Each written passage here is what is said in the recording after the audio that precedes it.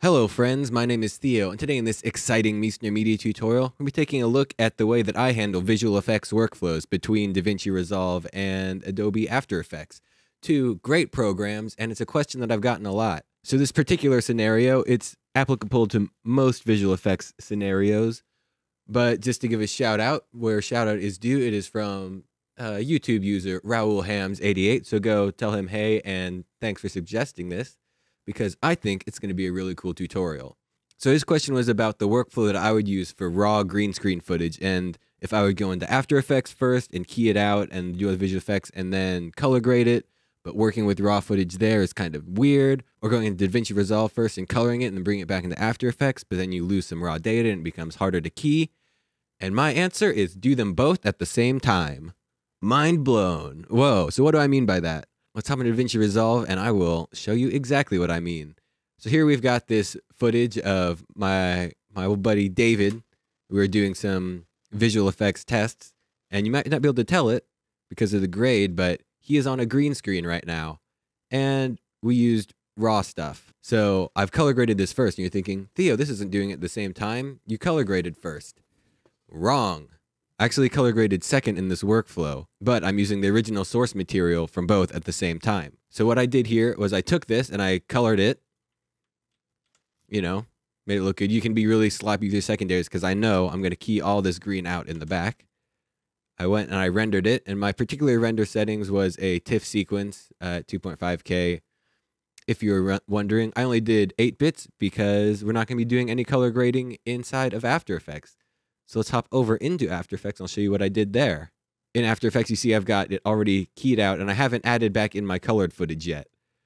So what I have here is some buds and I were doing some tests for kind of a true detective look, and I think we got pretty good there. So what I did here is I have the original source footage here, which looks completely different. I've got it ready for, color keying instead of color grading.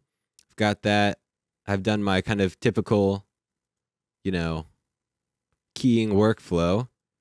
And then finally I've got this assemble comp where I'm kind of my first stage of getting all the elements together. And here you can see I've got these keyed footage comps. And what these are is just what it seems like. It's the keyed footage here. So what I'm going to do is, since this doesn't look the way I want it to yet, I've just already taken the liberty of importing the colored sequence. All right, like that. That looks pretty sweet. It looks way cooler than this.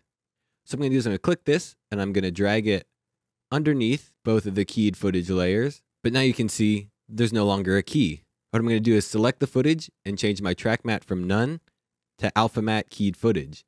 I'm just going to do that on both of them. And now you can see we've got it back. I'm just going to switch this one's blending mode to overlay so it fits in. And now you can see we've got our color graded footage all contrasted up and looking nice with our original key.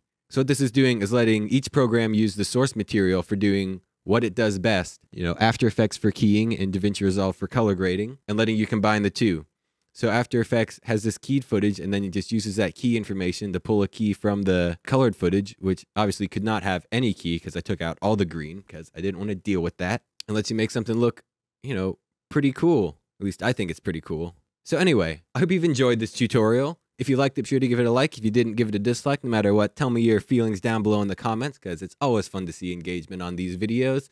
Once again, shout out to Raoul Hams88 for suggesting this one, but there were several other people that have asked for this in the past before, whose names I have not written down on my handy notepad document. So you know who you are, and thanks for suggesting it. If you want to see more videos like this, be sure to subscribe to the Meissner Media YouTube channel. If you want even more Meissner Media stuff, we've got links for social media and a website down in the description below. Be sure to check them out and say hello over there. While you're over there, I encourage you to post any stuff that you've done using these tutorials techniques, or any other cool techniques that you see that you think other people would like to see. Also, be sure to share these videos with your friends and colleagues in the video world who like to look really smart by using a bunch of different programs to make, cool looking stuff. Once again, I've been Theo with Meissner Media. I hope you have a great day, and I will see you next time.